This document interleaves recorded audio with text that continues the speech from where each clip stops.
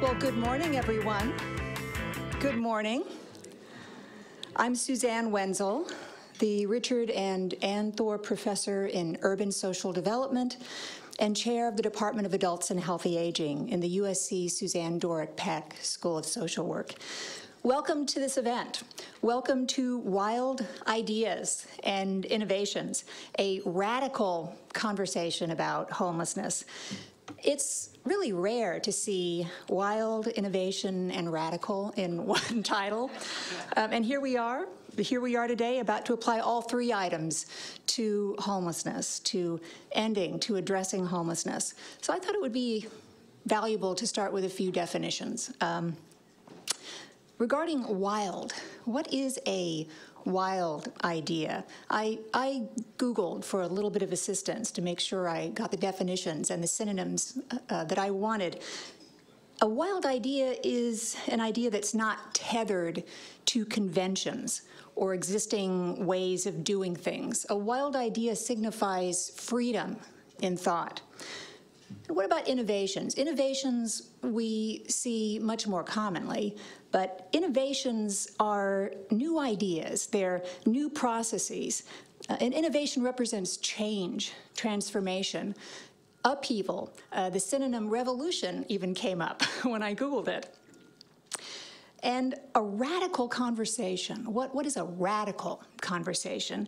This means that we want to allow ourselves to deviate from usual paths. We want to discuss different approaches, points of view, draw on unique and outstanding expertise as represented in our speakers today, and that will be thorough and wide-ranging in our conversation. So today, we don't want to break anything that works. We don't want to be that revolutionary. We don't want to promote that kind of upheaval. So we don't want to break anything that works, but we do want to facilitate a bigger breakthrough. And that is in partnership with the city and the county to advance collective efforts to address and end homelessness in Los Angeles. And addressing homelessness must be a priority. And it must be a priority for every one of us in the county and the city. Los Angeles is second only to New York in the numbers of persons experiencing homelessness. And in fact, I think since 1984, we've been vying with New York City for the title, who has the most homeless people in the nation? And then that's quite an unfortunate thought and reality. But it's interesting also to note that homelessness in the United States overall has declined in the past several years. This is based on reports from the National Alliance to End Homelessness. But in Los Angeles City and County, you probably know well that according to the 2016 homeless count, homelessness increased since 2015. And this increase is primarily due to the larger numbers of chronically homeless and unsheltered individuals. Indeed, the ones that we see or most likely to see every day as we make our way to work and home again. But the good news, there is good news in all of this. Today is good news. The good news is that as someone who has lived in Los Angeles for more than 25 years and who's been actively working as a researcher for all that time on this very issue and working directly with women, men, and youth who are affected by all the negative consequences of homelessness, I can tell you that there's no time like now, that now is different. It's different. There's never been an opportunity like this one with the passage of Measure HHH to build more housing, the passage of Measure H to support services, to provide supportive services to homeless persons entering permanent supportive housing. And there's never been such a well-articulated set of plans produced by the city and the county. And indeed, those plans are being implemented now. Implementation started long before those measures were passed. And so those are very strong positives to share. And there's also a level of commitment and collaboration across leaders in the city and county that I've not witnessed in my 25 years in Los Angeles. But even all that, while it will make an enormous difference, won't be enough by itself to end homelessness in the city and the county. That's why we're here today, to push the envelope even more and to think boldly with our outstanding guest speakers, Chris Coe, Deon Joseph, Gabe Kaplan, and Ellen Sloan. So now I want to make an introduction. It's my privilege to introduce Marilyn Flynn. She is Dean and 2U Chair of Educational Innovation and Social Work in the USC Suzanne Dworak-Peck School of Social Work. Dean Flynn is also the Chair of the University Steering Committee on the USC Initiative for Ending Homelessness in Los Angeles. She's co-chair of the National Steering Committee Grand Challenges Executive Committee of the American Academy of Social Work and Social Welfare. And I could go on, but in the interest of time, I won't. Please welcome Dean Marilyn Flynn.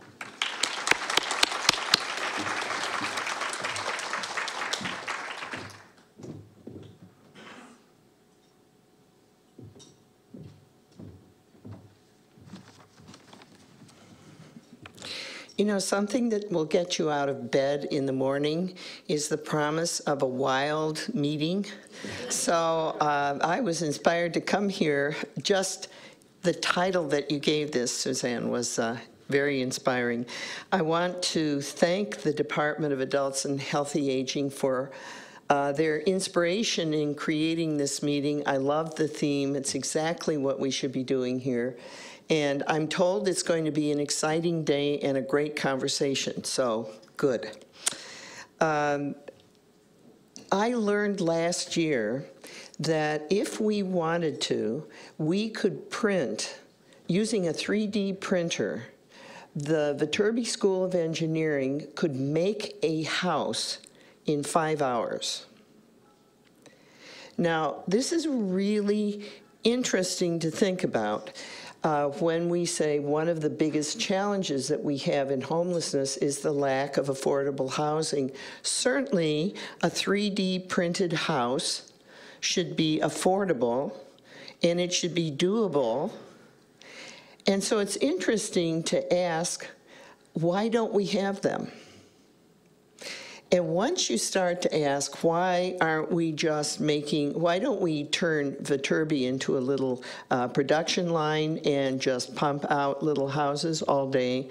Well, all of you in this room, if you look at your own experience and you look at the jobs that you're trying to do, you know why that's not a sufficient solution. There are policy reasons that we don't do this, the nature of the people who are unhoused, the question of where these places go, and NIMBYism, and other issues are part of the reason that this is something our provost calls a wicked problem. I think you know, many of you, what a wicked problem is, even if you don't call it a wicked problem. A wicked problem is something which, if you make one part of it better, something else gets worse. In other words, it's one of those problems where you feel you can't win. But in our case, the University of Southern California and the Department of Adults and Healthy Aging and other groups are determined to successfully address this wicked problem and to make some progress. So Suzanne has asked me just to give you a very brief overview of what we are attempting to do at the university, co-designing solutions with those of you from the community. And we need this community perspectives. The community solutions are as important as any 3D houses or any other ideas that we may have here. And that's why I'm so glad to see such a great mix of people this morning. So we all know this is the moment to be doing this.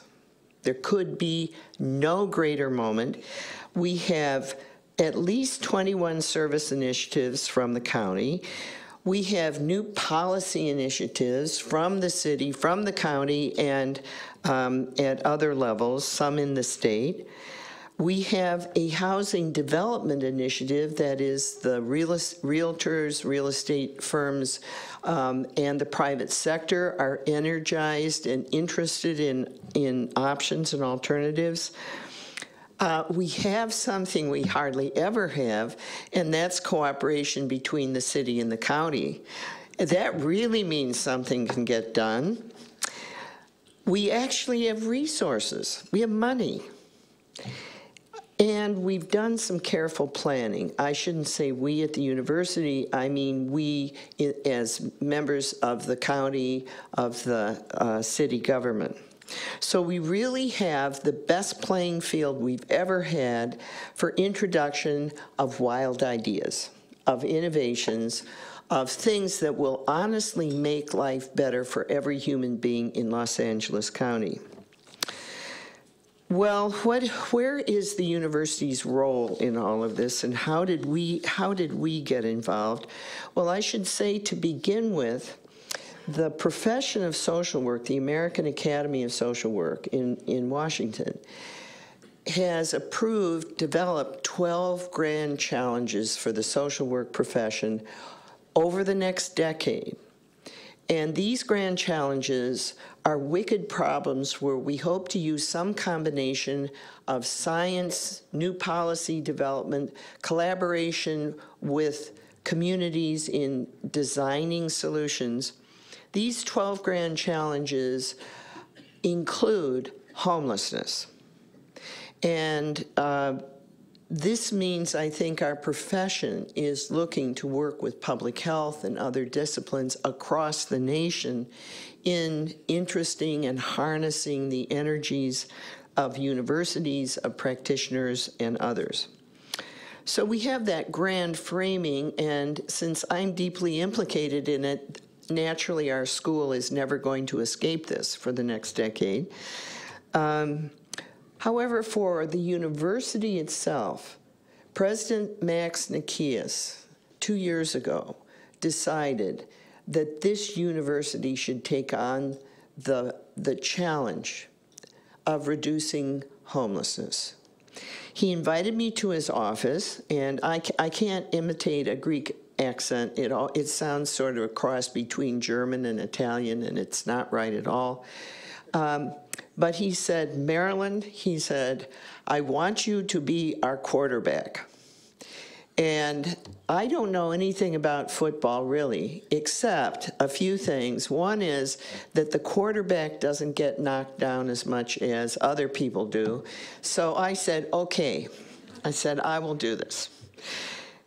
So I'm not sure what a quarterback does with a wicked problem, but the first thing I did was to bring together a steering committee of deans across the campus, because at this university, the deans controlled most of the resources and most of the possibilities for allocation and cooperation with others. This steering committee is being led by Brenda Wiewel, staffed by Brenda Wiewel, who you'll hear from today, and who is acting as the executive director for the whole university's initiative. She's done a fabulous job, and we have a number of things underway that I'm going to briefly mention to you that are harnessing all of the talent across the university, not just the talent in social work. Well, in the school itself, so we have the grand challenges from the American Academy of Social Work, we have the university's initiative. For the school itself, we have Professor Suzanne Wenzel and Professor Ben Henwood and other nationally known leaders in research on homelessness, which gives us a key position to use what is available in this university and use the departments of which they are a part to advance our initiative on ending homelessness. So we have particular strength all across the line in terms of what the potential is here. The question is, how do we get a hold of it, and how can we use the strengths that we have in the best way? Well, I'd like to give you a few examples of what we have initiated over the last year, and this is only the beginning. We have been working very closely with the city of Los Angeles itself, and our idea here is to spend some time on Skid Row, but actually to focus more on the so-called sending communities. We know that there's homelessness everywhere in Los Angeles now.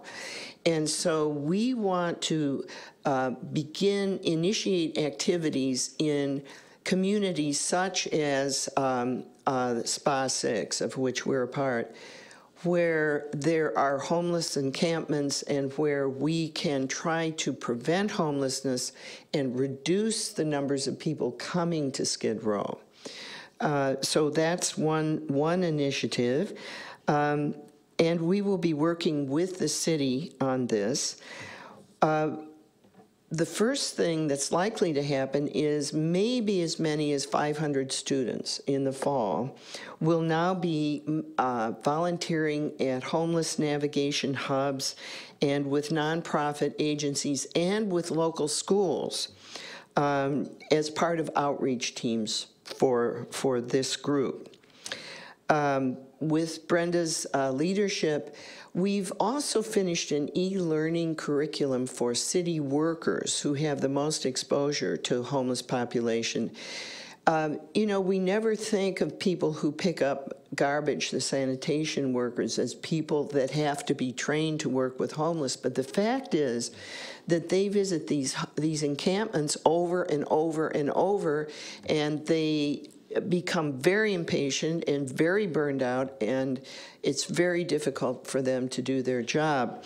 So we're trying to think very broadly about who's at the front line and provide people with a little bit better insight and a little bit better capacity to interact with this population and the challenges that they produce. We're going to start working with LAPD in June.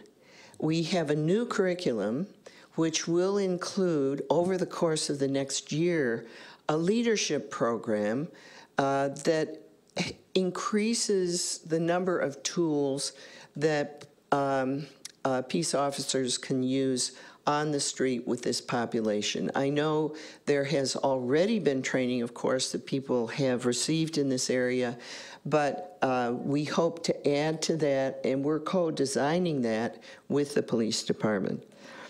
And finally, these are just examples. We're collaborating with a real estate development firm, Tishman International, the City Housing Commission, and a local nonprofit organization, US Vets, to construct new affordable housing for veterans that will be on the edge of this campus.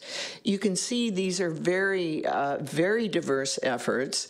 They kind of reflect a multi-pronged approach that I hope will continue to be characteristic of us, but almost every one of these initiatives has the community as a central part, and community members are co-designing with us.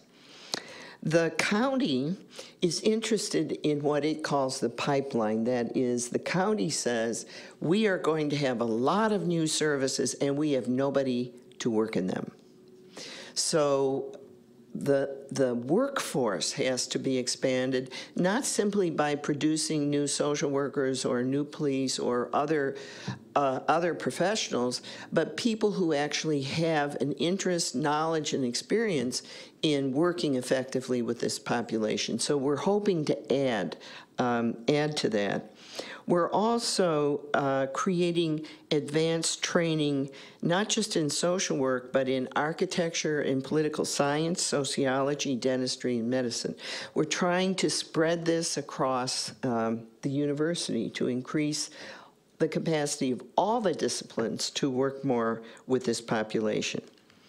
I'm not going to talk to you much about research, innovation, and evaluation because you're going to be talking about this today. This is your main topic. But we did lead the homeless count, the point-in-time homeless count this year. For the first time, we're analyzing the data in greater depth than has ever been done before, and we're going to understand better who's out there and therefore how to intervene more effectively with the resources that we have. And then finally, we're going to figure out how many homeless and hungry students we have. And we have them. We find them in the library. We find them in cars, their own cars, sleeping in their cars. And it's a challenge. It's a challenge in all the universities. There's 86,000 homeless and hungry students in the Cal State system. And we don't know how many there are here at USC. So we will also be taking care of our own, I hope. Well, it's wonderful to see you, and I appreciate the opportunity to give you a very quick overview. I hope you caught more of the spirit. We have a lot of other activities going on, as always, but I think you can see the main focus is breadth. The main focus is working with community partners, and the main focus is really innovation and work with groups in new ways that we haven't attempted before. Thank you.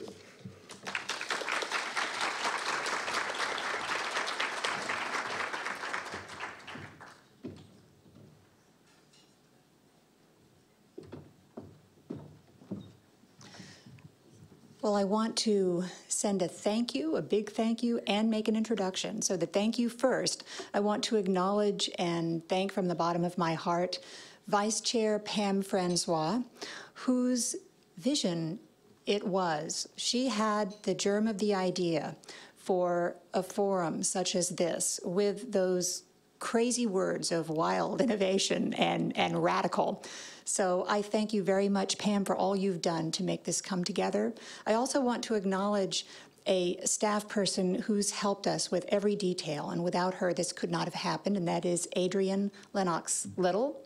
And I also want to introduce our university trustee, Suzanne Dworak-Peck, who has done so very much for our school and is doing so very much for our university. So thank you very much for being here. And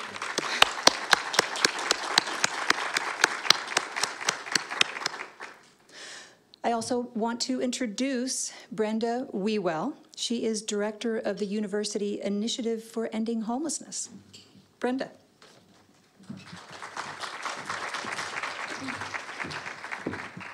What are my notes? What happened to my notes? I had them right here. My notes. 1 minute, please. Well, actually, they're very interesting.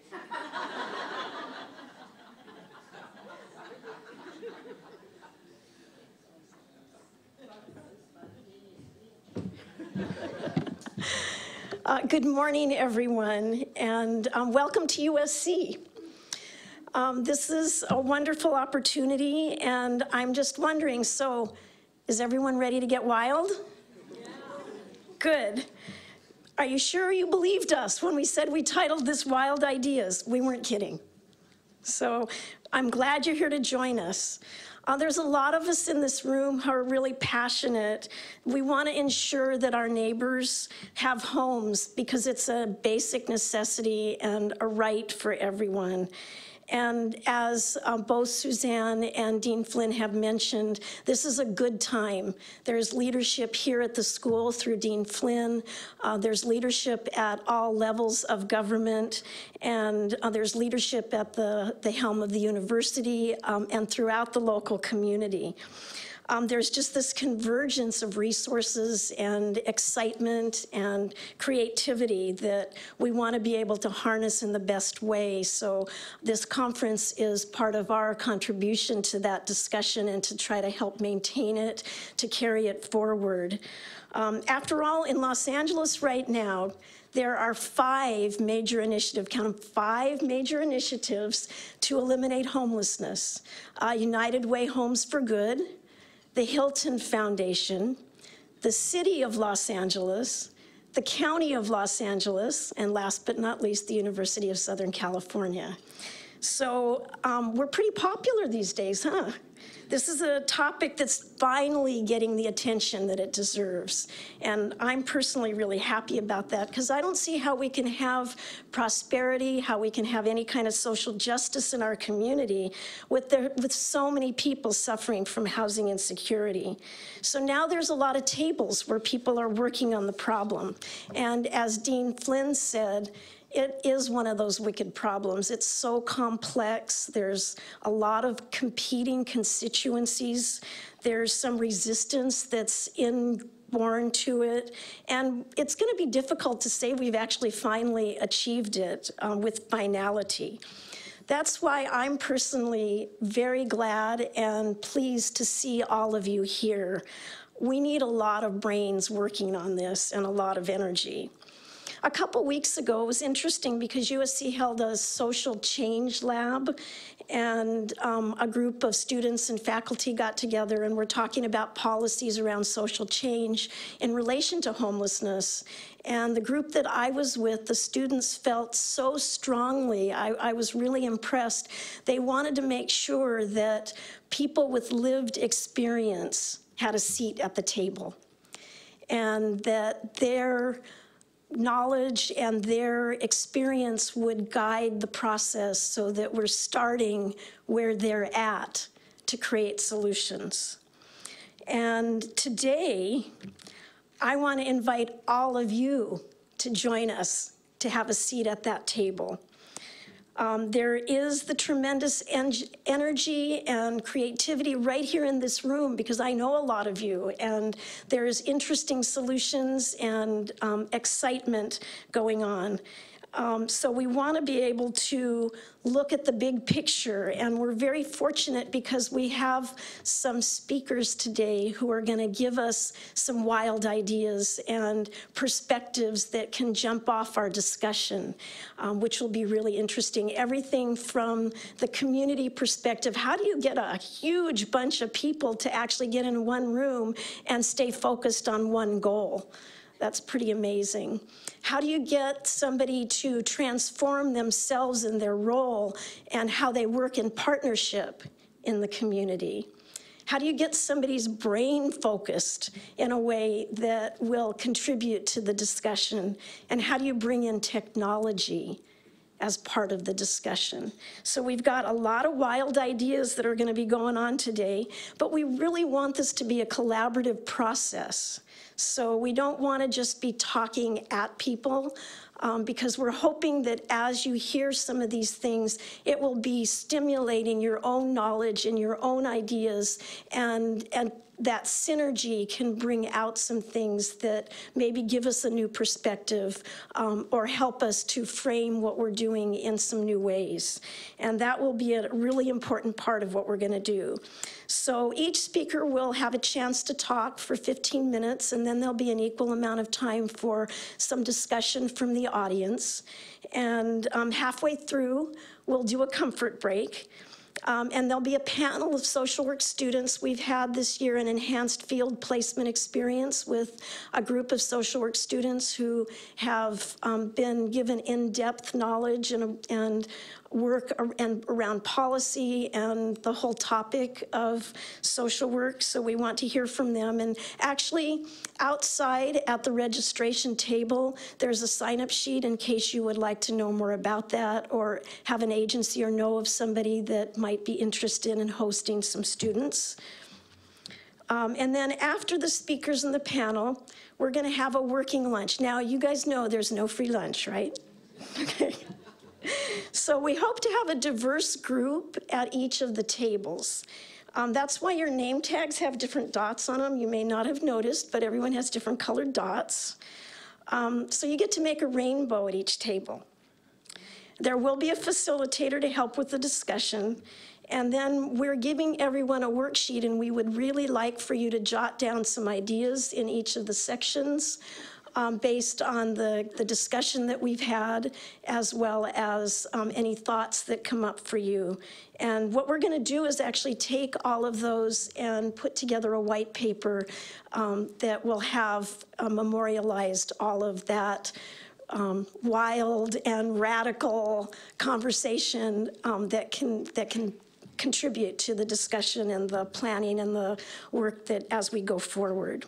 So your packets have bios, they have the agenda, they have the general USC stuff from the School of Social Work, and they also have a discussion worksheet, which was what we'll be using at the table for the lunch discussion. And I really want to thank Dean Flynn for her leadership in terms of homelessness on behalf of the university. She has really played an important role in making sure that everything is able to move forward and has the support to be able to do that, as well as Dr. Suzanne Wenzel, her department, which is the Department of Adults and Healthy Aging, along with Pam, who's the vice chair of that department, really did everything, the heavy lifting to put this conference on, so I just want to acknowledge them.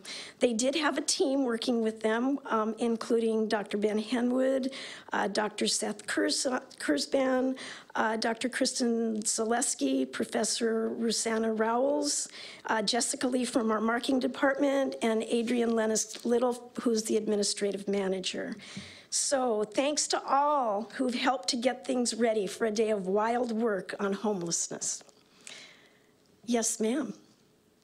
I just had a question. I don't know what the criteria for major initiatives were, but I was hoping that you might consider VA as one of the major initiatives, and I think it probably speaks in more words than I can speak of why it's left off, but if whatever criteria you used, I'd be curious if VA. Thank you. Thank you. I do appreciate that. So we're going to amend that. I stand corrected. There are 6 major initiatives, and there may be more, some that I'm not as familiar with. So we'll hear about that as we go along, and I appreciate that input. That's what we want. There's a lot of knowledge and expertise in the room, and the more people that can know about it and the more people that can be part of that discussion, the better off we'll be. Now, we are going to get ready to go into the talks, and I'm not sure that I see Chris Coe. Is he in the room? He was running a little late and texted me. Where is he? Ah, there you are. Thank you for getting here. Okay, so I'm going to go ahead and start introducing our first speaker. Chris Coe, he's the director for United Way Home for Good. Actually, his official title is the Director of Systems and Innovations for United Way of Greater Los Angeles. And he's involved with executing the collective impact work that Home for Good does. And he works across the leadership network to try to address barriers and innovate long-term solutions.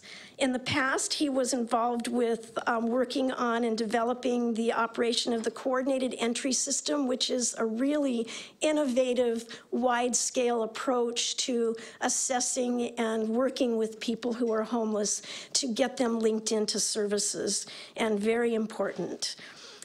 He loves watching social change, and he's done a bunch of interesting things. He was an officer at a mentoring and tutoring program in West Philadelphia, a student at the University of Ghana, a volunteer at a Liberian refugee camp, and an economic development policy aide for LA Mayor Villaraigosa, as well as many other things.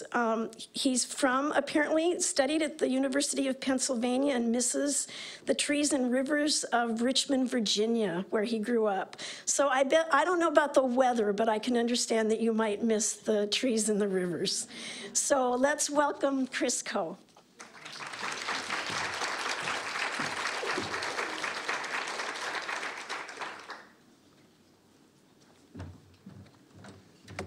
Thank you. Good morning. How are you guys doing? Doing all right? Waiting on the PowerPoint, I think.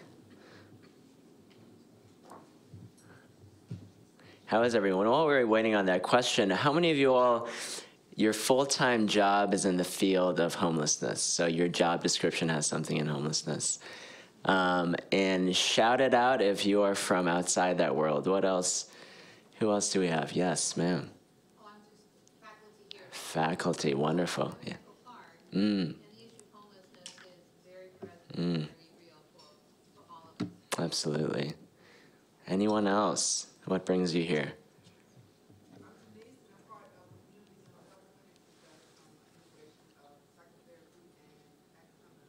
Wow. Wow. Anyone else from Echo Park? Any other neighborhoods representing? No? LA Health Plan, yes, huge system that we need to get better linked in. All right. Back there, last one. Child welfare, that is such an important system. Well, thank you for coming and being so interested. I think your attendance here, I'm sure, represents your passions and your interests in this issue for our homeless neighbors. The title, Brenda chose a much more interesting title for my talk than I chose for myself. She asked me to do it, and I think we're all doing kind of TED-style talks on different matters of innovations in homelessness. So rather than just go into the particulars of how things happened just on Home for Good, I wanted to give a more general talk on some principles of how to get unstuck, kind of using some of the examples we had, but alternatively just how to build together, what things we've learned around the way about how to build together. What Brenda left off in my biography, most importantly, is that I'm named after a cooking oil. Is probably the most important part of my biography, but everything else she said is true as well. In the work of Home for Good, Home for Good started seeded through the Conrad and Hilton Foundation and with a lot of other support as a joint initiative with the Chamber of Commerce about 7 years ago. And we've done a lot of things along the way and put together a lot of interesting things along the way. But the first principle, I would say, to how that all got going in some of the most interesting parts of large-scale change, principle number one, just get started. So I know this is shaping up to be a very interesting conversation. This is the professional version of get out of bed in the morning and walk out the door, right? So anytime you're dealing with something that seems too complicated and too hard to think about, I think it's important to realize that there will never be a point at which you have answered all the questions that people have of your work. There will be a point where you will have to begin to start, regardless of there being outstanding questions to begin with. When we're looking at the coordinated entry system, we were trying to figure out what does it look like to remake a homeless service delivery system for all of the service providers in LA County. The challenge with this is that LA is a huge place, and we're looking at creating a no wrong door system for Los Angeles. LA is a place where in the city limits, you have 8 major cities, with Manhattan being the size of our 110 freeway. In our county, you have 40 of the 50 state capitals neatly fitting in, with a couple in the Catalina and Avalon Islands. In LA, when we are thinking about the systems to create and the systems to stitch between, you have benefits, you have outreach, you have different kinds of housing. We have 4 continuums of care, 6 major housing authorities, 88 cities. So in the mass of things, and we're trying to create a system that stitches all this together, it was impossible to pick the perfect starting place, but we had to just choose. And so I'd say the first principle in our work, we chose a few spots. We started in Skid Row. We focused on adults. We looked at permanent supportive housing as the single intervention we wanted to first try delivering, working on the chronically homeless and using active outreach. Actually, Officer Deon Joseph was part of our very, very first meetings, so it's interesting to be full circle here. But all that to say, we picked a spot and we got going. Similarly, when we're talking about the lead up to Measure H and Triple H, we were staring at this for a while. This is the resource chart that looks at what we needed to end, or more significantly make a dent in homelessness and possibly end chronic homelessness. And if you look at this chart, it all seems very doable now. But 2 years ago, this was a daunting figure, right? We were glad to finally have the approach to look at But given that we had won awards of $50 million at a time or $25 million at a time, these numbers seemed incredibly out of reach. But what we did, we put it in the grants of our systems change partners, and I don't know if any of our advocacy partners are here today, but we looked at the homeless count a few years back and realized we had to do something together that was bigger than any one of us. And this started, the march toward this started by just getting all of us in a room. We put a clause in the advocacy grants that said, you agree, when we figure out what we're doing, you agree to do that with us. It was kind of like, hey, can you help? You know, when your significant other tells you, hey, can you help me with something? They don't tell you what, they ask you first. So we put that clause in not knowing what that was, but knowing that we needed to do something. And when we got in the room, we crafted this policy agenda under which in very fine print, there's a couple lines in here that talks about a dedicated source of funding amounting to at least $100 million. And again, we had no idea how we were going to do it, but we put it on paper, and that went out to all of the home walkers, and with 1,000 petitions, we began the march about a year or 2 years before the ballot measures began. The reason why it's important to get started is that as long as it's better than what exists, it's worth getting going. The status quo is not a imaginary unicorn. Whatever is going on right now is a very real system and a structure and a policy. And so even if what you're seeking to create at scale is not perfect from the jump, if it is better than what exists for people like Henry that we saw on the street, it is worth our time and our efforts to get going. So that fear and insecurity that we have of getting going and knowing that it's not exactly what we want it to be or as good as it could be, overcome that and get going. So just start. Principle number one, despite outstanding questions and because it exists. So 2, collaborate and collaborate differently, which means 1, don't set reasonable goals.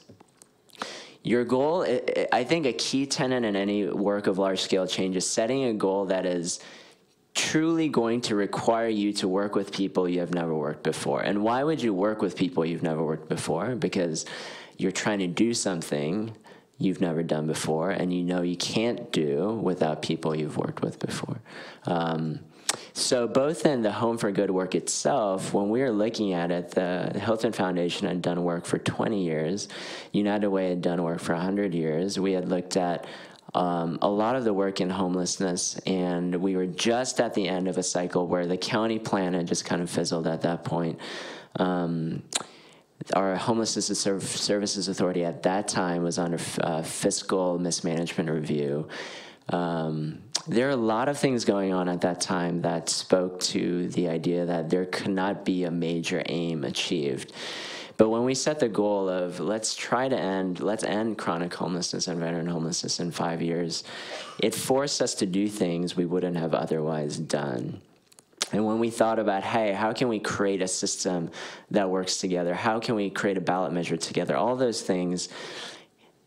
You cannot create large-scale change if it is something that you know you can do by yourself. So don't set reasonable goals. Secondly, don't worry about involving everyone. I'll speak to that in a second, and don't let policymakers do everything. So in terms of not setting reasonable goals, the second part of it and the coordinated entry system and other things is that we set deadlines to the work. Not only did we set a goal, there were points at which in the pilot we said we want to house 100 people in 100 days. The reason why deadlines are so important, 2 things. One, you're in large-scale change, you're going to be dealing with a lot of people who have done things before, have been asked to participate in committees, and are kind of tired of it. Deadlines and time-limited initiatives gives them a way to imagine a commitment that might not be eternal. This is the principle behind why you are still subscribed to that magazine 4 years later that you swore you would cancel after that 30-day trial subscription, right? So the deadline and that part helps you get involved, helps others get involved, but it also helps you practically do things at the last minute that you would have never done. So I think in work of large-scale change, it's counterintuitive because the larger it is, the less it'll be the more difficult it would be to imagine having a goal, but I think it is critically important to have a goal that especially has a deadline. This chart represents the group of people we started creating the coordinate entry system. And the people, the logos that aren't on this chart, do you know whose logo is not on this chart? Anyone who didn't want to be involved, right? So we began with the people who wanted to try it. So we call this the principle of the coalition of the willing. So a lot of times in large-scale change and building, I think we spend a lot of time worrying about who we didn't invite or who we know might get their feelings hurt by not being involved. This goes with another principle I'll say later, but if you just get going with the people who want to be doing the work, it gives you a much better chance of getting to the size you need to eventually scale and do it later. And so we just got going with the people who said they wanted to be in. The second part about this chart is that very intentionally, the group at the top, and a huge tenet of this work is that don't forget that the heartbeat of any large-scale change movement are the frontline staff or the program staff or the people on the ground who do the work. So typically in large-scale change, usually this chart would be reversed, right? Usually you're starting with government partners or policymakers and then kind of filtering and trickling down to the frontline staff. But we intentionally, very intentionally flipped the model and chose it the other way and had a principle that flipped policymakers into more policy advisors, policy shapers, enablers, and scalers. So what this group did, they commissioned the people on the ground to go out and do the work, but they don't have time to do week-over-week meetings. So it worked in that people who had the time, who had the interest and the expertise were the ones at the center of the initiative, and it worked out better for everyone involved that was the case. So don't set reasonable goals, don't worry about involving everyone, don't let policymakers do everything. Use what you have. Number 3, it's the MacGyver principle. For all of our friends in the room who remember the 80s and 90s. So one day, this is where we started in the creation of the coordinate entry system. It's fun to put this slide up because we have actually achieved all the things that we said one day we might achieve. So years ago when we started this was a pipe dream. But we began in the era where we had no consent forms, no HIPAA compliance, kind of concerns around how we would share data. So we started with unique identifiers, Google Forms, Google Spreadsheets, figure out a way, and now it has forced the changeover of the entire HMIS system, created new consents across the database. We have a new survey that is now multi-part and addresses each population, and that's all there. And this is probably the most important and radical principle, if you're ready for it. It's not the principle of Phil Spector's hair. The principle is persistence, right? Resilience, endurance. I think in this world of innovation, and I can speak to this as a millennial myself, we think rapid change, rapid, on and off. I will tell you, one of the biggest things I've learned in part of doing this, and the most important X factor in all this work, has been persistence and a long-term commitment to the work. You will face a point in the work where your hair looks like that, where it is not quite the length you want it to be, but is longer than the length it began, and you will be very tempted to chop it all off and go back to the beginning, but you have to stick through. And I will say that's one of probably the single biggest thing why most large-scale change initiatives will fail today, especially in our modern era, is not appreciating that things of true scale and magnitude do take years and maybe even decades to go. So be patient and persistent. Allow for mistakes. Use a dimmer, don't flip a switch. I think the reason you're able to start small with a coalition of the willing, we imagine when we build large-scale change, we imagine that moment where you are announcing this major thing on this major press conference and kind of telling the world. It builds up this unnatural pressure to force that first moment to be unrealistically successful. So we talk about using a dimmer on the large-scale change piece rather than flipping a switch. Another thing to think about, large-scale change does require risk-taking at different points. And something that people often get frustrated by, I think naturally you go to a government partner to start in a leadership role around large-scale change because they're the most visible. Having worked in the mayor's office, I will tell you one of the things that most people don't realize is that there's a lot less than government partners can do than you think they can, partly because we don't let them make mistakes. Us as taxpayers, us as the general public, us as readers of newspapers, do not allow our government partners to make the kind of mistakes that, on the other hand, we want them to take. So in large-scale change, having a private backbone organization or lead will practically enable you to take risks that you cannot otherwise if you just have a government partner in the lead. Government partners are critical, but we have achieved this relationship with our government partners now where they know that we have certain luxuries where if we do certain things, the LA Times won't write about us in the same way that they will about the Homeless Services Authority or other government partners. So knowing what your roles are, knowing what your strengths are important. Have a coach. Have coaches coach you, have a coach for your coaches. Because when you struggle and you are forgetting these principles, even the most strongest and most risk-taking and most boldest person at one point will forget that feeling. And you'll need someone else to remind you of that. So have a coach for your coaches is what that bag represents. Finally, celebrate. So, huge thing, and how you celebrate. One, celebrate, just do it however you do it. But secondly, I would say celebrate your wins in ways that go beyond press conferences, again, that go into ways that actually are lifting up the people who have done the work and presenting it in different ways. So instead of kind of a press conference, we introduced the coordinated entry system originally through an adult science fair.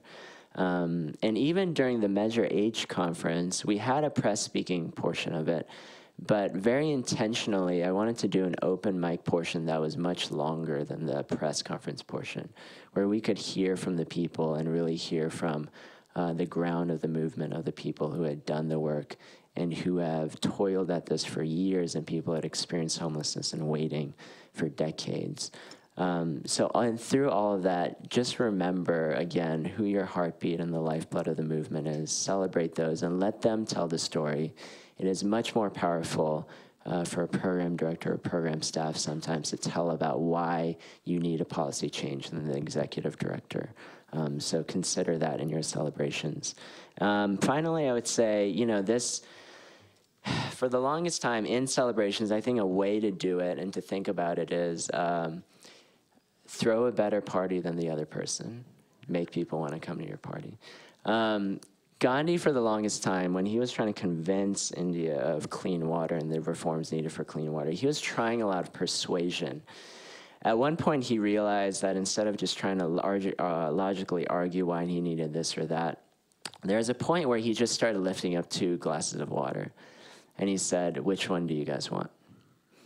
And I think in terms of building this, rather than trying to convince other people to jump into your initiative, just build something worth people being involved in and make that your principal aim over and over and over. So even in the coordinated entry system, we're consistently, how do we make this better and more user-friendly? I will be the first to tell you we know it's not there yet, but the aim of building something large and useful is always just to make it better and to make it more and more useful. Enough to do. So I'll stop with that for now, and I'll close with something else. But I think now at this point, the opportunities we have to apply this to and the things that will require us to think about these kind of principles. A couple of things I see. One, we have 10,000 units and up to 15 possibly with No Place Like Home and ballot Proposition Triple H units. That's 4 times the number of permanent supportive housing we've built in the past. And so the amount of community, the echo parks of the world, we are going to have community conversations really about what it means to invite our homeless neighbors into their communities will be a gigantic effort of large-scale change.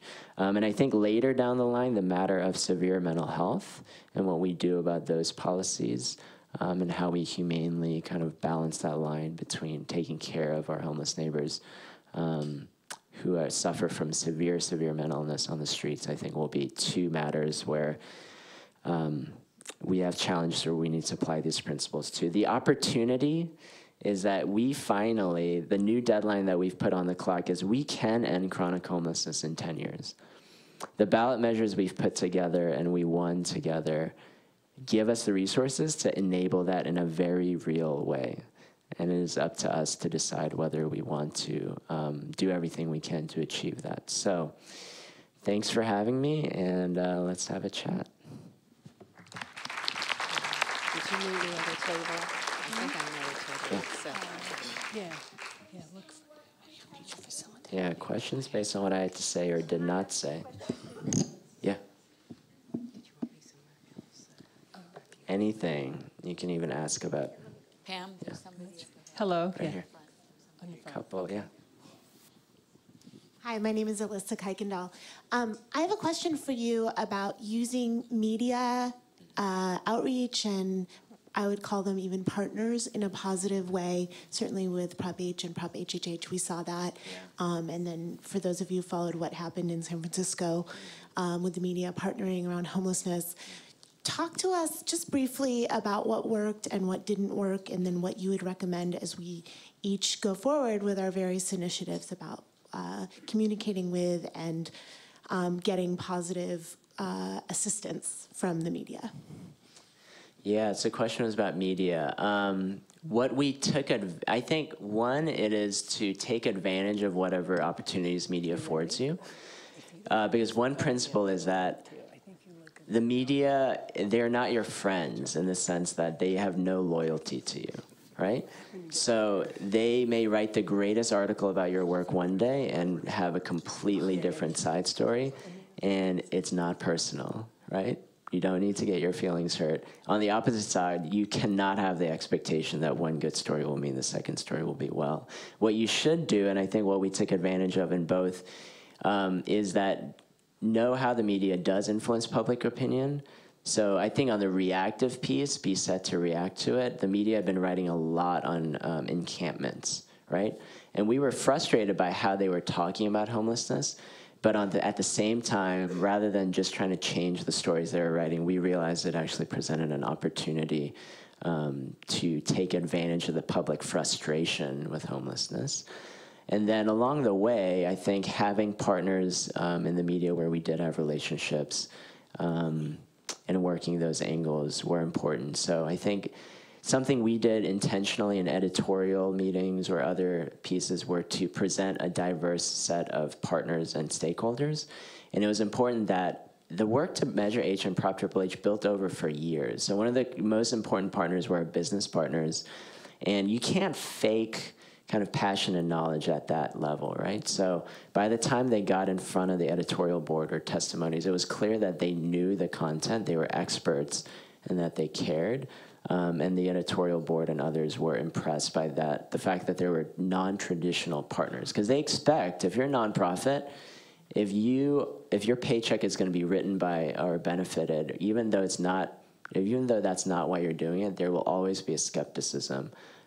Media will always be looking for there's a false equivalency right now with fair news that they will always want an opposing opinion. So the more you can go in equipped with people who don't represent just your talking line, it will help the story kind of overall be written in a positive way. Hi, Denise McCain-Thornstrom. I'm with Every Child Foundation and also a nonprofit, Our Children LA, I founded around homelessness. And I know you all have expanded a bit beyond chronic. And I wonder if you could talk a little bit about the efforts that you all are now also assisting to lead around the youth homelessness problem, those that are under the age of 25. Yeah, thank you for that question. So another large-scale effort change that actually was the first thing seeded was the Funders Collaborative. And that effort works to stitch all of our public and private funding together. We focused on chronic homelessness. I think even with our focus on chronic homelessness, we started realizing that chronic homelessness is fed and rooted in all forms of homelessness. And as we worked on systems that span even the single adult side, we realized that spanned every system. And so that's really led us into considering and starting this year in an RFP out that we have today. So you can, I think it's unitedwayla.org/grant seekers. But you can find our homeforgetla.org/grant seekers. But that you can propose now. We are starting to expand kind of support for ideas and initiatives that stitch into other systems. One priority system that we have is the foster care system, and other pieces like that that we know really feed long-term homelessness. So we are absolutely want to address the broader systems of homelessness and bring a pathway home for all of our neighbors. So this year we're starting to make inroads into that and really take more proactive steps in the following years. So, thank you. Yeah, I wanted to just follow up on, Yes, sir. what the lady said about the youth problem. Yes. You have two ends. You have the adult homeless, but there's a younger age, especially with the people of color. That's right. That are, it's kind of like you're going to work on this problem, but you're going to have a constant stream of people coming in from the lower end. Yep. And if you look at the issues they're dealing with, is we're finding a lot of young people now that are homeless, and they're living from house to house, garage to garage, and it's due to blended family issues. It's deal with absent fathers and single parents, and those issues are complicated. You know, they compound, and so I mean, I'm just wondering if it's a big problem. I know it's a lot of resources, but there's a population that is building up. Yes. Building up, and they're going to end up on the streets. So there has to be, like you say, supportive service, but there has to be a preventive component. You know, and I don't have the answers. But one of the things that I see in Pomona is they're creating volunteers who are mentors, and these mentors track these kids, and they journey with them, and they connect with them, and as they go through their walk. They're walking with them, and they're dealing with their issues, making sure they're connected to resources and et cetera, so that they don't end up in homeless. Because you see the big problem, you know, they end up falling out of school. There's an education component. They get in trouble with the authority, the police. There's drugs and alcohol. There's teen pregnancy, and you know, and then there's suicide, and it goes on and goes on. So I don't know if you're just, if that's something that you're kind of thinking about. And Oh, yeah, absolutely. I mean, youth homelessness, two things about youth homelessness. One, there's a much higher overlap already, even with chronic homelessness, than people realize, right? So there's a lot of youth who are already chronically homeless, believe it or not, for one. So we should not think of them as mutually exclusive populations. Even in the pilot of the coordinated entry system with chronically homeless persons, like in areas like Hollywood, I think a full quarter to a half of some of the housing placements are with youth. So it is, I think, at that age, people are shocked to realize many of them have already experienced chronic homelessness or experiencing it.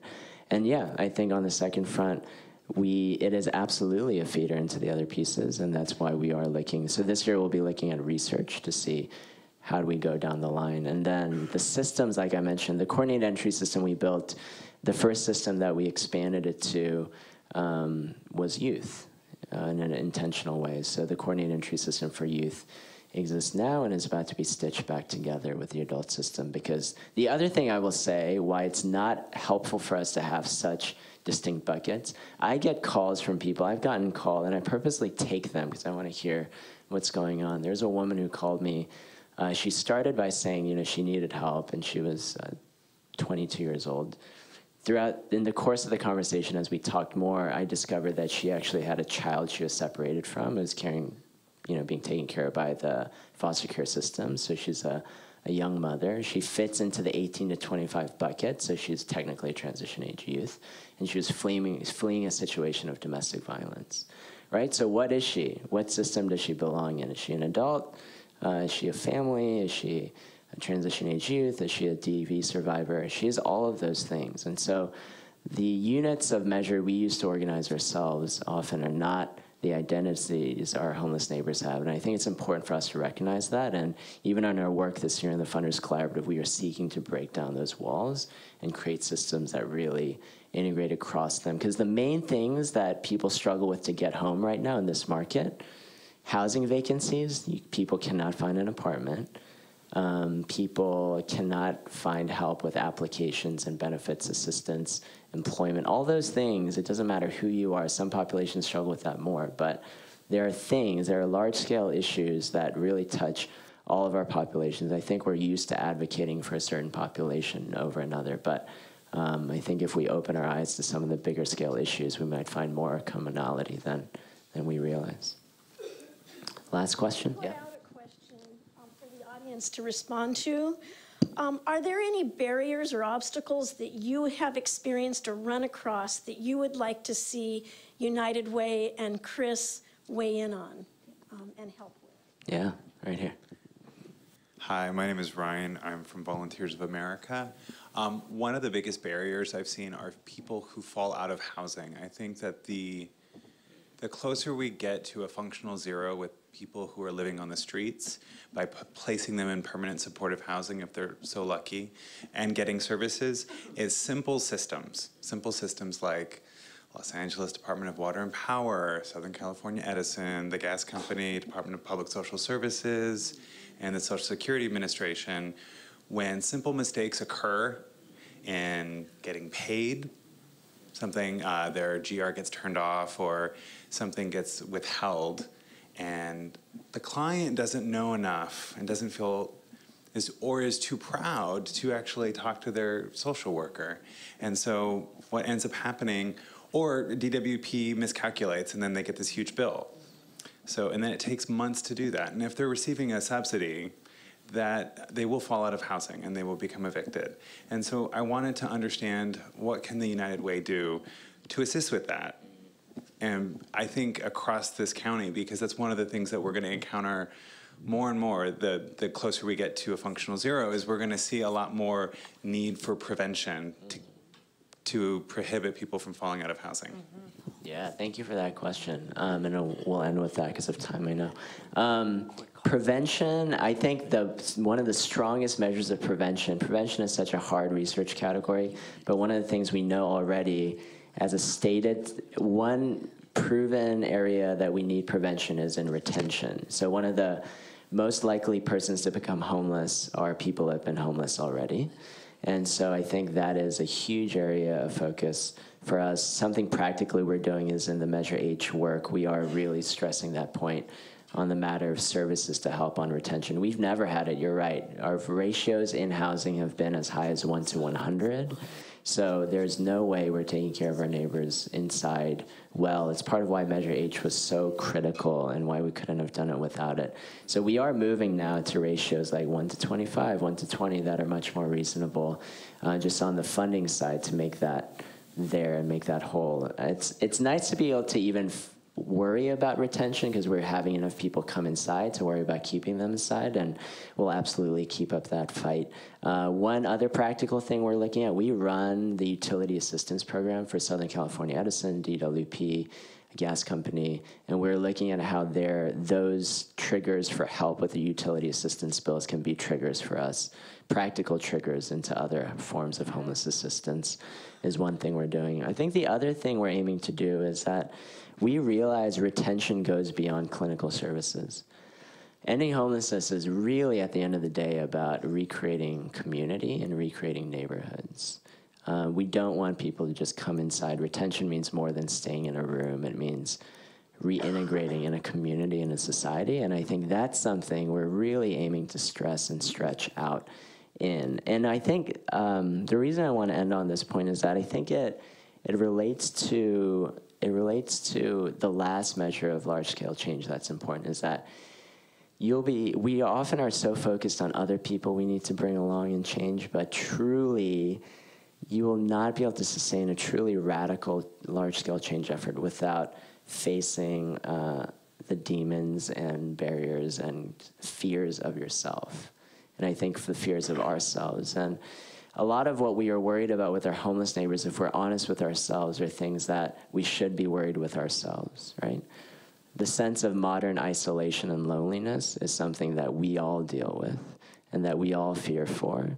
And if we were honest about that, I don't think any of us have the level of relationship with our neighbors that we seek to have. And so I do believe, and something that I'm aiming for is not only to end chronic homelessness, but to recreate communities and neighborhoods in the process. I think that's the biggest opportunity we have. And the biggest thing our homeless neighbors can do for us is teach us all how to be neighbors again. Because in their story and struggle, they will be reflecting more transparently, I think, the fears and the difficulties we all have living in this society. So the last quote I'll leave you with that has fueled me through this is from a book called Servant Leadership. It says, "Who is the enemy? Who's holding back more rapid movement to the better society that is reasonable and possible with available resources? Who is responsible for the mediocre performance of so many of our institutions? Who's standing in the way of a larger consensus on the definition of the better society and the paths to reaching it? It's not evil people, it's not stupid people, it's not apathetic people, not the system, not the protesters, the disruptors, the revolutionaries, the reactionaries. The real enemy is fuzzy thinking on the part of good, intelligent, vital people and our failure to lead and to follow other servants as leaders. Too many settle for being critics and experts. There's too much intellectual wheel spinning, too much retreating into research, too little preparation for and willingness to undertake the hard and high-risk tasks of building better institutions in an imperfect world. Too little disposition to see the problem as residing in here and not out there. In short, the enemy is strong natural servants who have the potential to lead, but do not lead, or who choose to follow a non-servant. They suffer, society suffers, and so it may be in the future."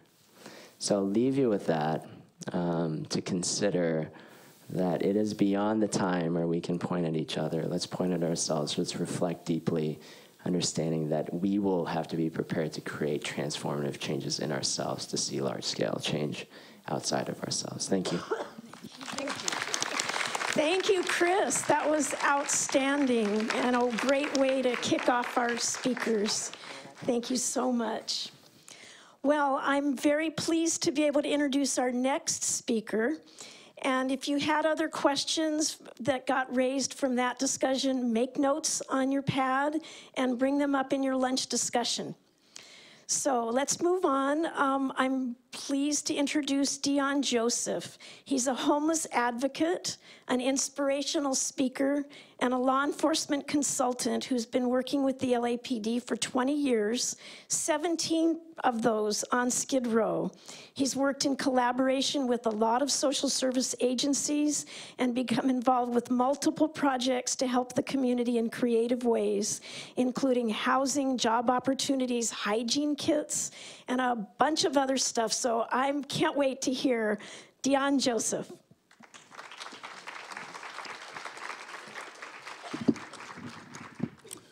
Thank you so much, everybody. I appreciate being here. It's an honor to be amongst so many people who really care, and that's the greatest thing about being here.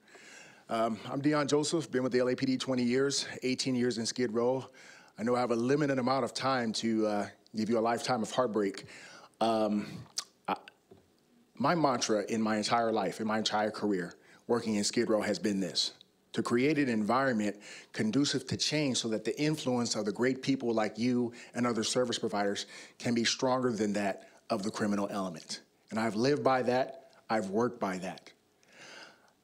I'm not coming to you from a police perspective. I hate that term with all my heart. I'm coming to you from the perspective of a human being who happens to be a police officer. Because there's two groups who become overly demonized in this conversation, and that's law enforcement as well as the homeless. And when that happens, we'll just come to Skid Row and you'll see the results of that. So what I really want to do is, first I want to put in context what Skid Row is. I want to humanize the people of Skid Row. And then I want to tell you the truth about Skid Row. Now, I got a limited amount of time. So since I can't really espouse everything I've seen in 18 years, a picture's worth 1,000 words. I want to advise you there are some photos in there that may be disturbing, but my hope is it'll create the sense of urgency in your heart that's in my heart to fix this problem together, not separately. So with that, let's talk about what Skid Row is real quick. Skid Row is a 50-block radius that's deemed a recovery zone. It's called a recovery zone because it had 107, now 108 programs designed to help the homeless in Skid Row with a myriad of issues, whether it be mental illness, alcohol abuse, shelter, domestic violence, you name it, it's there. Hope is a trip and fall away. The only thing Skid Row can't do is house everybody. That's a crisis we're all struggling with in California, okay? What's unique about Skid Row is that being a recovery zone in the center of Los Angeles and its close proximity to Compton, Watts, Los Angeles, and other cities, Long Beach, where I grew up, LBC, Jackrabbit, LBPD, love you guys. Because of its close proximity and the disenfranchisement of the people from there, Skid Row is the only show in town for them. Unlike your favorite celebrity, when they need to get clean from cocaine, alcohol, and methamphetamines, where do they go? Betty Ford, Malibu, Passages. To get away, they're doing yoga, horses are running around, it's fantastic. To keep them from the temptation to fail, we all agree that's common sense, right? In Skid Row, the disenfranchised people of Skid Row have to get clean in an environment that can easily be compared to Dante's Inferno, Mad Max Thunderdome, Waterworld. How do you get clean when the drug dealer is not only inside the drug program, but outside? How do you get clean in a low-income supportive housing facility when the drug dealer knocks on your door and says, hey, try this or I'll kick your ass? This happens to the people of Skid Row. That's why I'm not gonna candy coat anything today. I'm gonna tell you a lot of bad things. But before I do that, let me humanize the people of Skid Row who I love with a passion, okay? There are 4 groups of people in Skid Row like anywhere else in the city of Los Angeles, state of California, anywhere else. This is nationwide, like anywhere else. In Skid Row, there are good people, good, wonderful, good-hearted people who are just poor, disenfranchised, trying to do the best they can to get on their feet. There are thousands of people like that in Skid Row, and I love them. That's why I'm there. The second group is good people who do bad things. These are your addicts who, when they're clean and sober, you find out they're educated, they're talented, they're kind-hearted, they're lovable people. But let's be real, folks.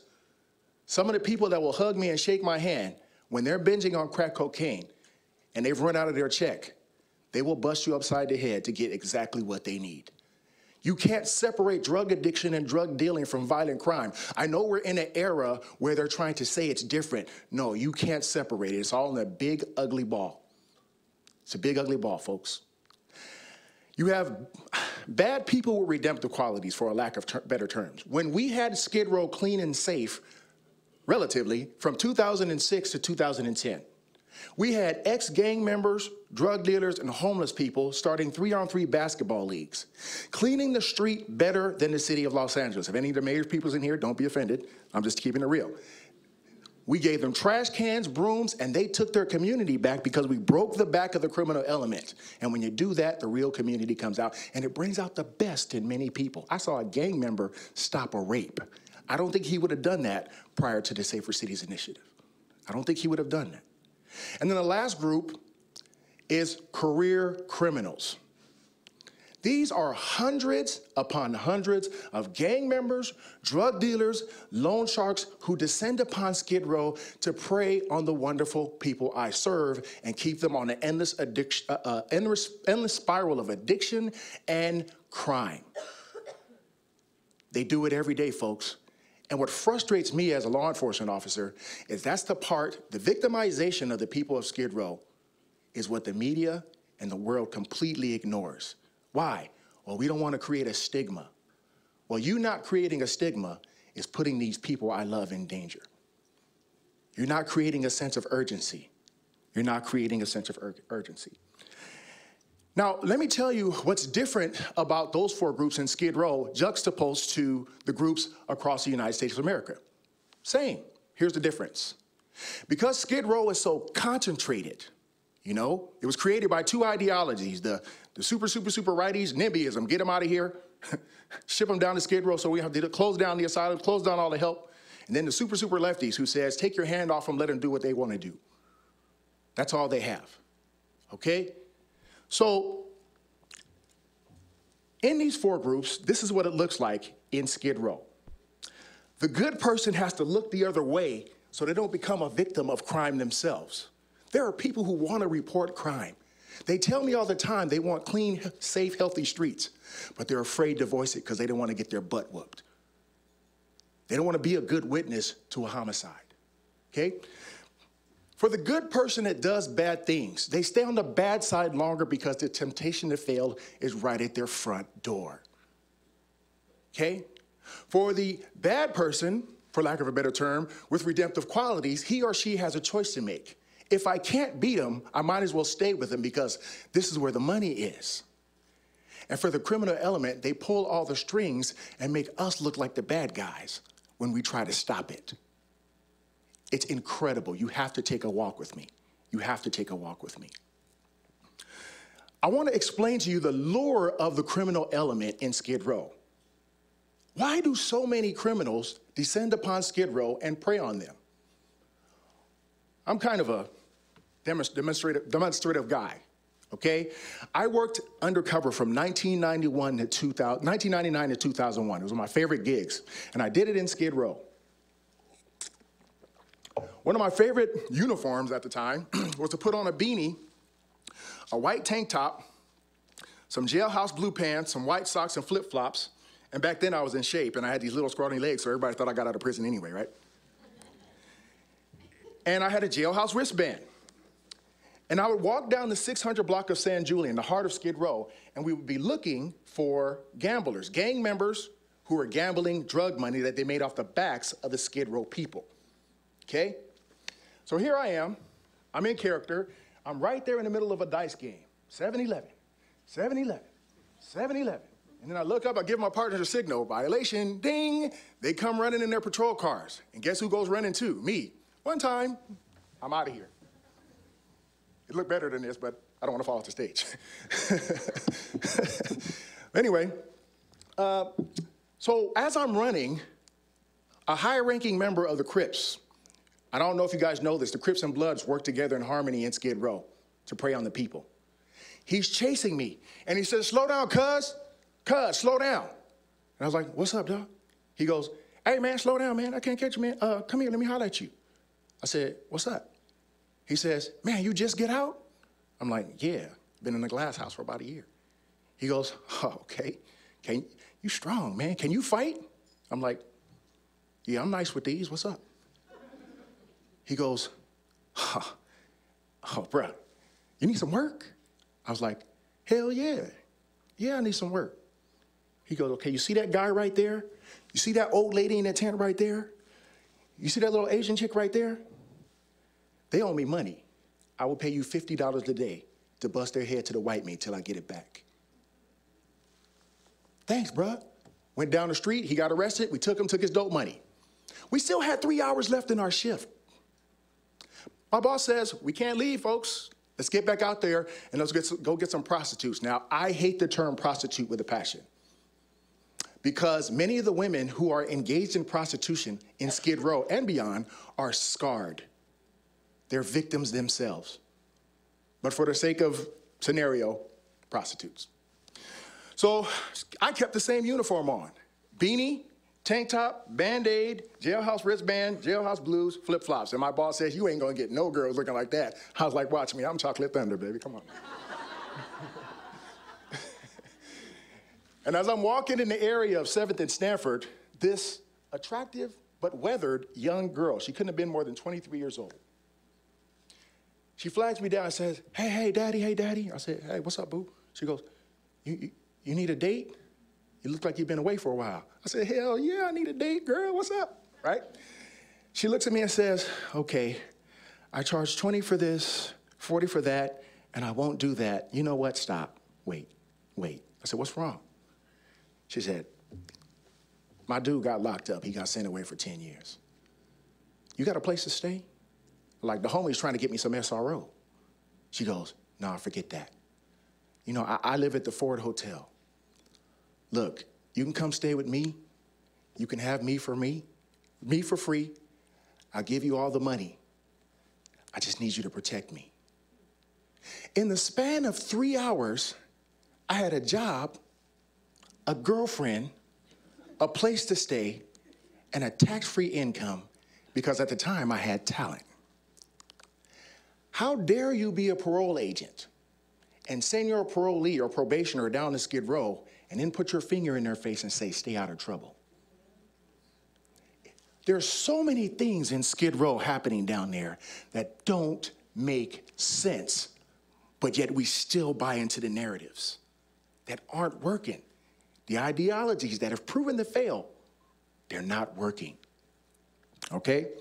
The poor quality of life drives the violence, drives the drug sales. Where do you think drug dealers hide their guns? Where do you think they hide their women? Where do you think they hide their dope? In the tents. Do you know in Skid Row, a gang member controls every block of Skid Row, whether it be Bounty Hunter, Grape Street, East Coast Crips, Hoover, they control, and they get along.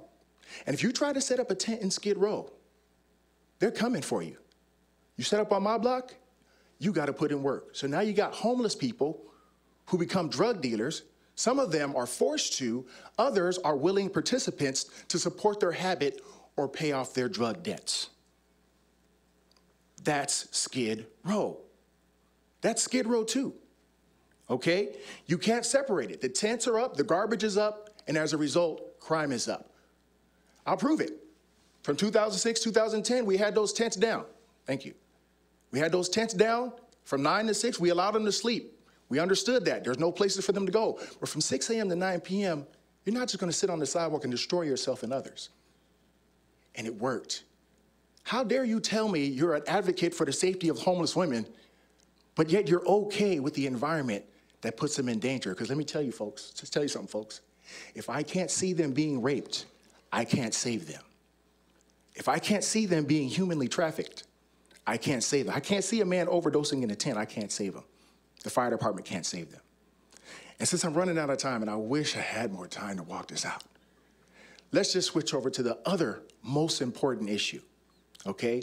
The most important issue that I see in Skid Row is mental illness. Allow me to walk this out, please. It's affecting all of us, but nowhere. Skid Row is the mecca for all things homeless, but it's where everybody wants to ship their mentally ill. America's solution to mental illness currently is to shut down the asylums and sue so we can't bring them back and sprinkle pills on the mentally ill and kick them out in the streets in the name of civil liberties. For some, they fall into the arms of family members and support. For many, they end up coming down to Skid Row. And with their prescription pills, Skid Row is off the chain. I can't survive Skid Row looking like this, feeling like this from my medication. So they sell their prescribed medication to make enough money to buy methamphetamines, crack cocaine, spice, and marijuana, which exacerbates their condition. Ladies and gentlemen, you're talking to a Los Angeles police officer. Those Long Beach police officers, we will be the first ones to tell you that being mentally ill is not a crime. Being paranoid schizophrenic is not a crime. Being paranoid schizophrenic on spice, that's a whole other issue, okay? Why is it an issue? Because there's a chemical buffer between, let's say you're paranoid schizophrenic and you're having a crisis, but now you just smoked some spice and it got to your receptors and that crisis 100-fold. If it was just paranoid schizophrenic, I know there's voices in your head, just hear my voice. Now that you're on spice, there's a chemical buffer between me, the law enforcement officer trying to help you, and your crisis.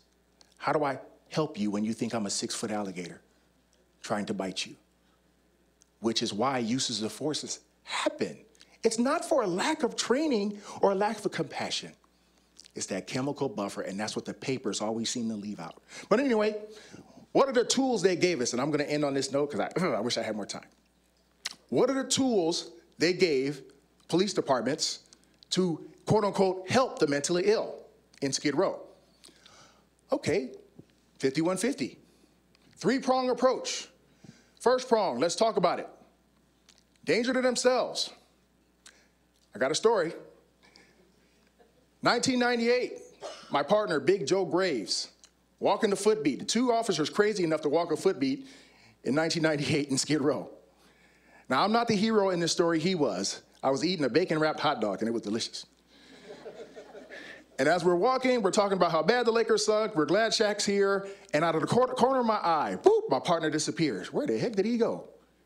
I saw him jump into the street and grab a woman who looked like a soccer mom and snatch her from the path of an oncoming city bus. I hooked her up, dropped my delicious hot dog. "Ma'am, what the heck are you doing?" She said, "I heard voices telling me to kill myself, so I did." We take her to the station, we get her evaluated.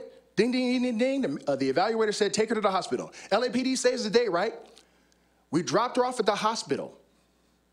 3 hours later, we get another call. "Go to Cesar Chavez in Broadway." We get there, the same woman we rescued at 6th and San Julian successfully turned herself into a pizza. Who failed that woman? The LAPD, the Long Beach PD, or the system? There's a common thread with these prongs in these stories. I'll try to make them quick, I promise you. I just gotta get it out. Danger to others. There's a friend of mine, we call her Jenny. I've known Jenny for 18 years. I remember when she was a teenager, developed schizophrenia, started using drugs, became exacerbated, and you would often find Jenny laying face down on the sidewalk, banging her head on the concrete. I was the only one who would stop her. "Jenny, please stop." "Okay." But when I walk away, bang, bang, bang, and then I'd have to take her to a hospital. For 72 hours, right? Come on, we all know it's not 72 hours. We have a fun event in the historic core called Art Walk. And it's a time for hipsters to come together and look at art and drink. We had a beautiful hipster family walk in. Hipster mom had a beard, hipster dad had a beard, hipster baby had a beard. Everybody's wearing flannel, it was great. Jenny escaped from Skid Row and was walking, enjoying the art. Not a crime, but she was in crisis. And she walked up behind his family and saw that baby, that 3-month-old baby in a stroller. And while the parents weren't looking, grabbed the baby by the legs and started slamming it against the street, against the pole. This happened, folks. We had to arrest Jenny for a crime. Jenny went to jail. Jenny got out in 4 months. Who failed Jenny? Who failed that family? Us or the system? Last story, and I'm done. Gravely disabled. Another wonderful tool they give us to help the mentally ill. 2004, a man had just got out of prison. He was 6'4", 275 pounds of pure muscle. Thank God he liked me. I know my limitations. I met him, we had developed a rapport, and then one day he told me, "Joseph, I have cancer. Can you pray for me?" "Bro, I got you. I got you, man, but go take care of yourself, man. Take care of yourself." This man had cancer, but he chose crack cocaine over cancer. I was wondering where he was. I didn't see him for 2 years, but someone said he was in the tent somewhere. Now, this is a picture of my day. No one in this room, other than probably the police officers back there, had a day like this. 2005, I'm driving to 5th and San Julian. I see a man sitting on the sidewalk holding his head and then holding his stomach. I said, "Sir, you okay?" He said, "Robo, they stabbed me, bro." I said, "Who got you?" He says, "That Cuban guy down the street, ponytail, red shirt with trees on it." I said, "Bro, I'm gonna call the ambulance. I'll meet you at the hospital. I'm gonna go get him right now." This is before the Safer Cities Initiative, folks. I'm driving down the street trying to find the suspect, and there are people in the street smoking, joking, laughing. They won't even get out of my way so I can go find us. Lawlessness was driving crime in Skid Row. I finally get to 6th and San Julian. I cross the street, and I see my favorite news reporter at the time, Anderson Cooper, and Deputy City Attorney Jose Agrabidi doing a piece on Skid Row. I didn't have time for star sightings. I had to go find a suspect. So I drove past them, and I saw a crowd of guys waiting for a bus to go to a shelter away from Skid Row. I'm big on decentralization, folks. When I got out of the car, I see my guy, and I'm telling the guys to move out of my way. My friend, 68-year-old woman by the name of Mama Grouch, was being threatened by a 6'1" female gang member. I arrested the gang member and throw him in the backseat of my car. I still got an ADW suspect to get. I go through the crowd, and I think I see my guy. And as I'm pulling out those handcuffs, I trip. And I look down, and the same man I saw in 2004 who was 6'4", 275 pounds, was now 6'4", 86 pounds, dead on the sidewalk. Oh, I thought he was dead. But of course I do my due diligence. Oh man, that's sad. Hundreds of people around, nobody called the ambulance, nobody called the police. I'll just check his pulse to see if he's got some life in him. And as I'm checking his pulse and counting, I feel something on my fingers, and I look, and these 2 fingers were covered with maggots from an abscess that he failed to take care of. I said, this guy's dead. As I'm about to call for a supervisor, he does this. Rubbo, just let me die. I got 2 days left. I just want to go. I said, bro, you ain't dying on my sideline. Called the ambulance, took him to the hospital. He lived for 5 days, but he died in some dignity. What's the common thread with all of those stories and all of those prongs? That it forces the police, the fire department, Department of Mental Health, and other resources to be after-the-fact entities for people in need. You can't expect to change somebody's life in 72 hours. It takes 4 weeks, 6 weeks for their medication to even take effect. But they still put it on the backs of the police. I wish to God I had more time to walk it out, but I want to thank you so much for your time. God bless you. Oh, okay. We have just a little bit of time for questions. And actually, there's one question that I have for you. What was one thing that you, let's see, no, not that one. What do you think it takes to create hope for someone living on the street for a long time? You know what? One of the things that we're taught as police officers, and of course you guys don't read about this in the paper, but when you suit up, you leave your worldview at your locker. Everybody has a worldview. You'll be lying. Anyone who says they don't is lying. When I put my locker on, when I'm at my locker and I put on my uniform, I'm a born-again Christian and proud of it.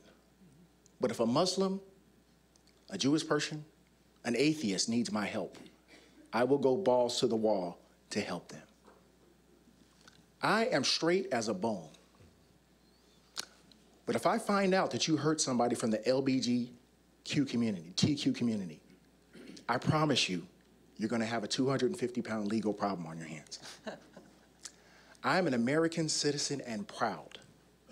American through and through. But if a woman comes to me and says, I'm being raped, and my attacker tells me if I tell the police, he's going to call La Migra on me, it is my duty to tell her, I will not. I want to help you. So I think what gives the people of Skid Row hope as it relates to me and other officers, I'm not the only one, I'm just the one with the mouth, is the fact that that's how we serve. I've been told by people, I'm a light in a dark place. I've been told by people, I feel safe when you're around. One quick story on that. There was a guy who, there was a lady who owed a loan shark $500 in Skid Row. I was on vacation, I couldn't help her. When I got back, she said, Joseph, while you were on vacation, you saved my life. I'm like, how the hell did I do that? I was on vacation chilling with her, right? She says, this loan shark, she was gonna, he said if I didn't pay him back, he was gonna send his people and I was gonna catch a fade. Now, for you guys who don't know the lingo, catching a fade means you're gonna get your ass whooped. That's what it means, right? So I said, so what'd you do? I told him I was gonna call the police. I said, what'd he do? She said, he broke out laughing. And then I thought about it, Joseph, and I said, you know what? I'm gonna call Joseph. And he looked at her and said, don't get that big Negro involved, you got 2 more weeks. And she ended up not having to pay it because she never owed it in the first place. See, what you guys don't know about Skid Row is the gangsters are now taxing people just for coming outside their door. So we give them hope when they see this uniform. They won't say it to the press. The press won't report it anyway if they did. but we give them hope. We do. Yeah, I wanted to comment. I work in the city of Pomona. I don't know how it is in Skid Row, but what I come across is the normal thing, the routine is mental illness, substance abuse. There's veterans now. That number is increasing, but what I find more and more is men and women who are not mentally ill, not into substance abuse, they're not veterans, they're just people who have lost their jobs, their families. I hear a lot of stories where their spouses have died because of illnesses. They get depressed, you know, and they end up losing their job and they're out in the street. So this population is growing. Yeah. And I think, you know how we say we want them to be part of the community, integrate in the community. I was thinking is we have to work with the businesses in the community, see if they could take a chance on these people because they get stereotyped because they're in a population. You know, it's just like before, when I was young, all Mexicans were gangbangers. No, that's not true. I had the same problem, brother. Yeah, you know what I mean? So they have to adapt to the environment in order to survive. But they need a break. They need you know, some business take a chance. I don't know if we could do a stipend or with a business or something. The city could do something to encourage them. That's one. The second thing you said that I think is real important. We've been talking about in some way alluding to the fact that we're dealing with external needs like housing. That's important. But there's internal needs. If you don't change that, they're not going to be able to maintain the blessings or the benefits of the external. So yeah, you talked about it. It's real important. There's a lack of hope. There's a lack of vision. They lost their ability to dream. You know, it's the whole issue, what if this happened, I could succeed in all that. So I don't have the answers, but I know what I'm doing is that as I go out and rub shoulders, I learn their names, their story. And I take a few men or women and I track them. Yeah. Okay, I track them. And I journey with them. You know, and I hear where they're at, where they're failing, encourage them, support them, take them, you know, because they don't know how to navigate the resources, you know. I have to say, it's sad, but they're mistreated. Yes. People can't handle their appearance or their walk or their talk or their smell or the odor. Right. And so they get shortchanged and then they get a bad attitude and they just quit. Well, what happens, and I agree, everything you said is 100% right. I see it in Skid Row too. Everybody in Skid Row is not a drug addict, okay? There are people who come down there because of hard times, domestic violence. And the worst thing that happens is because we're not offering them services that can connect them quick enough, they often get stuck. They get stuck, and that's what I try to prevent. When I see them, I get them straight to the mission. Normally, those folks stay downtown for like 3-6 months and get connected, but it's a little slower, I can admit, due to the recession, and we're still recovering. But the second part is the most marginalized classes within these groups, and that would be women and children. In Skid Row, women make up 40% of that population. But in that group, 2/3 of them have been victims of sexual assault twice. And that's even why it's even more urgent for us to really reach out and connect to these men and women and children and get them. And just like you said, these business people, there's a lot of philanthropists that talk a lot of crap. They don't put any money into helping get people off the streets. Brother, I'm with you. I'm with you. I like what Chris said. There's only so much the government can do. But there are billionaires out there who all they want to do is give them tents and food and think they've done their job. No. Why don't you build housing for the homeless?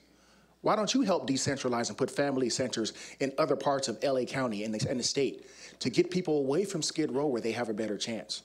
So yeah, really the solution is within us. But like Chris said, sometimes us doesn't want to move. So yeah.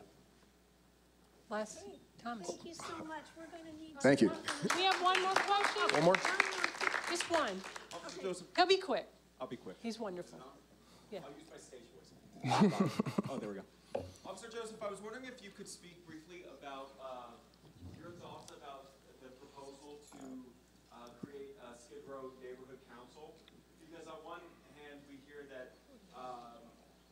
grow the neighborhood would be better served through being part of the downtown neighborhood council, Mhm. and yet there's a feeling tone of anger that council's not doing enough. So I was just curious what your thought was about the proposition. Well, here's my personal thought. I'm off duty, so I can say this. Personally, I think Skid Row should have a voice. I absolutely believe it. I agree that the Downtown Neighborhood Council may not have, and I don't think it was intentional, may not have been as receptive to them as they should have been. My issue with the Skid Row Neighborhood Council is a couple of people who are behind it. That scares me to death. Now, for me, if those people are gone, I'd wholeheartedly back a Skid Row Neighborhood Council. But just a couple of them that really, really, I have a high concern about, and I wish I could say more about that, but I won't. Thank you. Yeah. Well, thank you so much. Whoa. Thank you. There's a tremendous amount of understanding from Officer Joseph about what it's like down there, and hopefully that stimulates some of your thoughts and ideas about how we can all work together. Just like Chris said, we have to take and partner with people that we don't necessarily talk to all the time and make sure that we keep doing what we're doing to move this forward. So at this point, we're going to have a brief comfort break. We'd like to get back together within about 10 minutes max, and then we'll have our student panel. So rejoin us for that.